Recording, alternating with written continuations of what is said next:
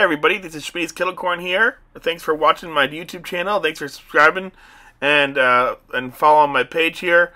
I've been in business now for 4 years. This year will be my 5th year, and I get a lot of questions on where I get my bags and containers from. And so this video is we're going to talk about bags and containers here. This is actually one of the containers I get from my retail.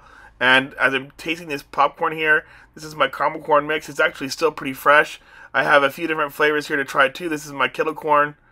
And with the caramel corn, I use the glaze pop, and everything is still crunchy. In fact, this is actually 4 weeks from now. And the one thing I noticed is that they do a pretty good job of keeping everything fresh. The one thing that I've learned since moving to Maryland from California is that the bags will keep fresh differently in different states. In Maryland, for example, we have something called humidity that really affects the quality of your popcorn. So in those containers there, they do a really good job. I also thought about ordering these containers, but I decided not to because they were too expensive online. They wanted $1.52 per container, and that comes with a lid. So I'm going to actually use these for my seeds. I just have some seeds that I send to customers and family members back home, and they do a pretty good job of storing the seeds. And so I sell those in seeds. Maybe I might do those with roasted nuts where I sell them for a little bit more. But for right now, I decided to not use those for popcorn. And I decided to go with the deli containers. The deli containers are actually 32 cents a container. And I also going to put those with the cotton candy. And as I mentioned in the other cotton candy video, the cotton candy actually decreases in size over a while. So this has been about 3 weeks from now. And in 3 weeks, you can already see the difference in the size of the cotton candy. And that's where I'm talking about here. You can actually see the difference. And then pretty much what my friend told me is that just sell it at a discount. So if that's the case, what I might do during the season is sell it for like $3 or $2 versus the $5.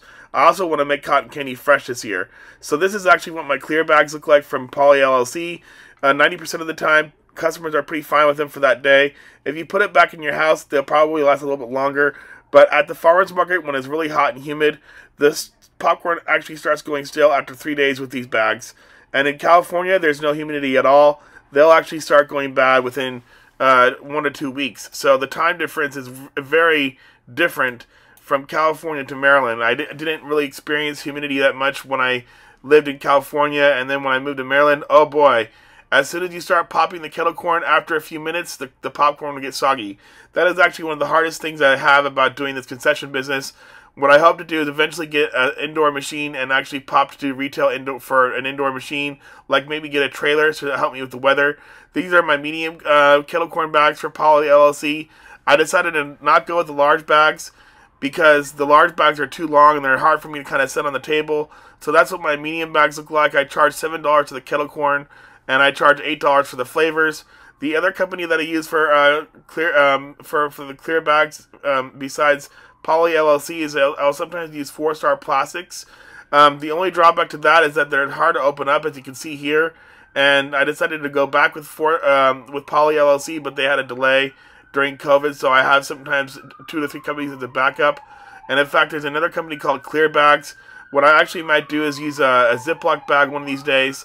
But here are these small bags that I also have for Poly LLC. 4-Star Plastic, those bags are very similar. But with 4-Star Plastics, the bags are much harder to open. And with Poly LLC, I really like when you're in a big rush and you do, like, let's say $400 to $600 or more in a day. The timing is really important to getting all those bags out there and all those flavors out there. So that's one of the drawbacks of 4-Star Plastics. And you might even have some local bag companies in your area, and if you want to do that, then that's, more power to you. I really like Poly LLC. They've always been very friendly, and they send me the bags clear. I do not really care for the yellow coloring. I see a lot of people using those bags, and it looks like, it stands too much like somebody else's company.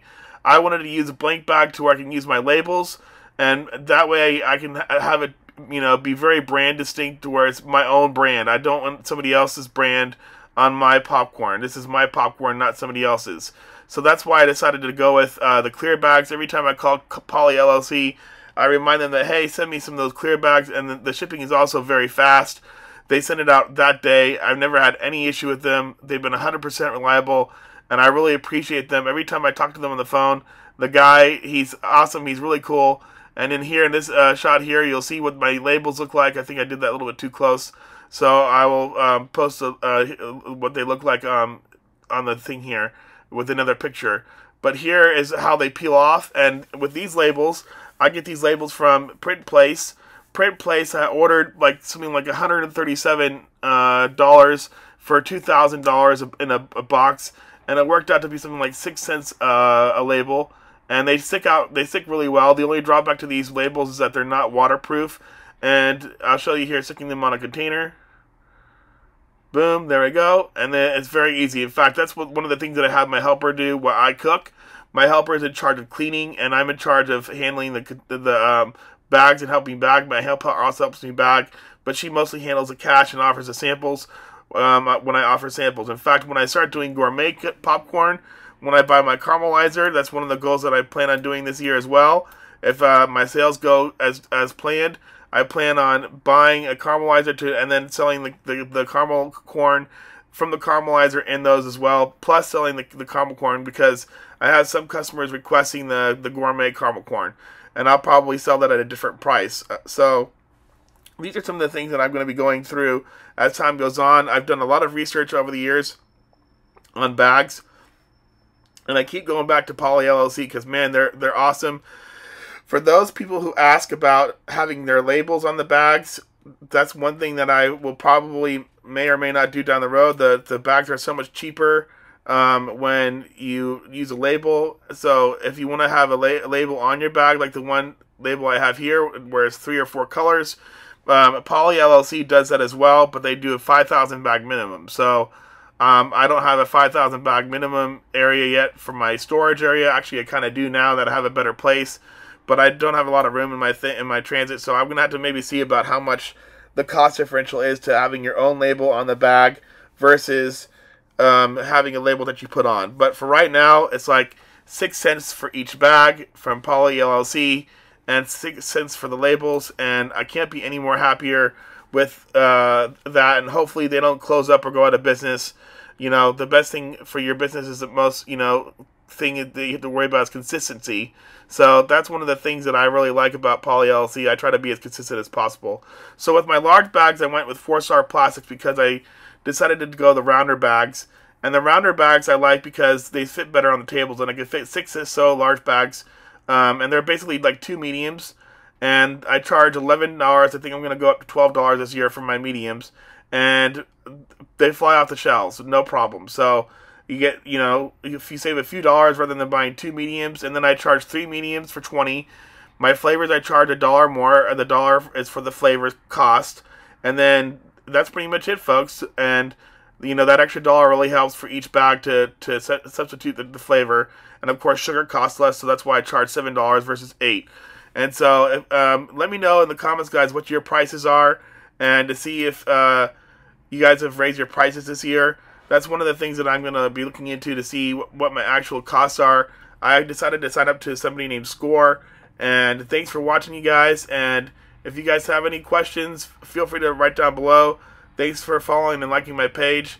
I started my business 4 years ago, and this year is my 5th season. It's getting better and better each year. I'm learning more and more and becoming more and more stable. I'm finally seeing my sales go up, and like thinking that, oh, well, I'm not such a failure after all, and I am also a disabled business owner. So thanks for following, everybody, and thanks for liking my page. Any further questions, you can follow me on Facebook. And again, I hope you guys have a good year this year. If you're starting out and having any further questions, feel free to send me a message or an email or a question on YouTube. If you're going to do a phone call, I charge $25 for a phone consultation. Alright, guys, this is me, Kettle. Thanks for watching.